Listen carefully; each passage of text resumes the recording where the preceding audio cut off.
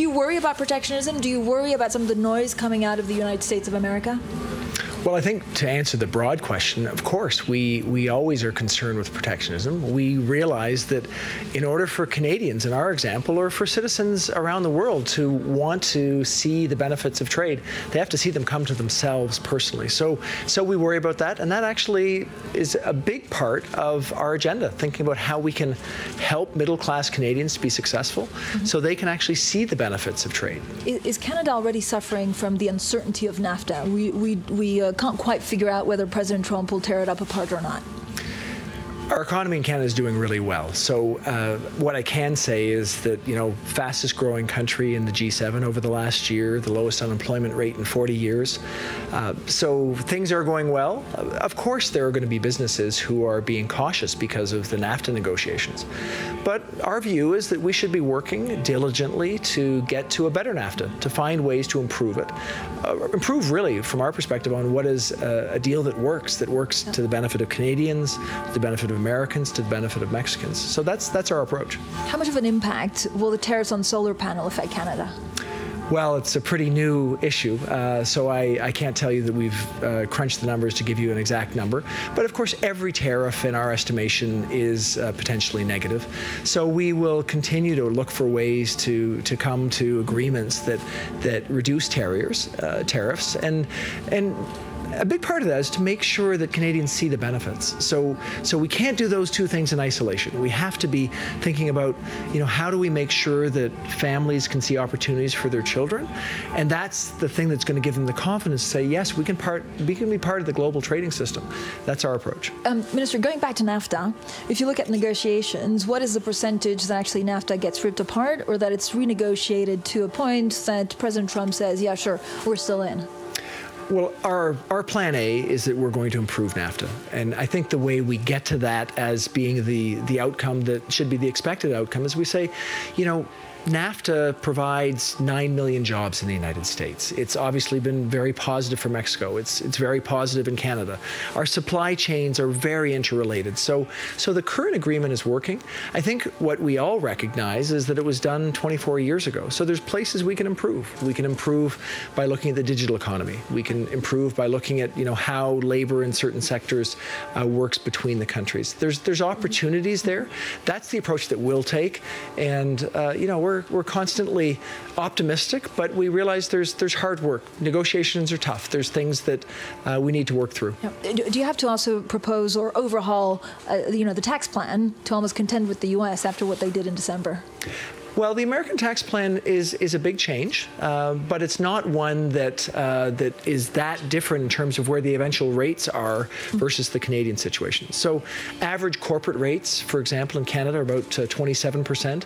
The way we look at it is this will bring average rates in the United States to about 26%, but it'll have different impacts on different sectors. So we're looking carefully at it. We do think that obviously it's going to have impact on some sectors of the economy, and we'll carefully analyze that.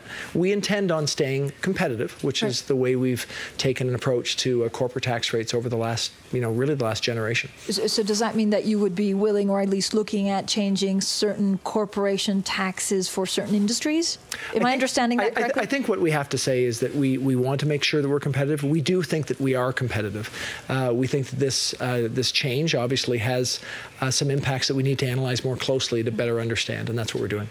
Minister, you were talking about the growth of Canada, and it is amongst the highest, if not one of the highest, I think, G7. But looking forward, it could actually slow to a little bit below average of the G7 groups. Do you have any incentives or policies to actually, put stronger growth together for the future? What we've done since we've come into office is we've been very focused in investing in Canadians. So we took a very clear approach to lower taxes for middle-class Canadians. We raised them on the top 1%. We means tested our child benefits so that 9 out of 10 families got significantly more. So what that did is it actually provided some real impetus, not only for our economy, but also helped those families to be more confident. So that's our continuing approach. We're going to be looking on a continual basis how we can make sure that women are successful in our economy so that we can have better outcomes for women as well as better outcomes for our economy. So we have much more to do. The growth rate we've seen over the last year has been, as you say, the number one in the G7. We're now starting from that very strong base to look at what we can do in 2018, and we're optimistic. Have you seen an impact on higher interest rates on your economy yet? We have. The Bank of Canada last year had two increases, two 25 basis point interest rate increases in Canada, and we've had one 25 basis point interest rate increase this year. And that's obviously a reflection of the fact that our economy is doing well. The low unemployment, of course, is a positive, and we'd like to see wage growth coming from that. We're starting to see those sort of positive indicators, which is reflected in the Bank of Canada's decision. But how's the consumer? The consumer is okay? Or mortgages? I know at some point you were looking at, for example, transferring some of the mortgage default risk onto banks. Is this still a proposal that you're looking at? We've done a number of things around the mortgage space. We do see that the level of debt versus disposable income is something we need to watch carefully.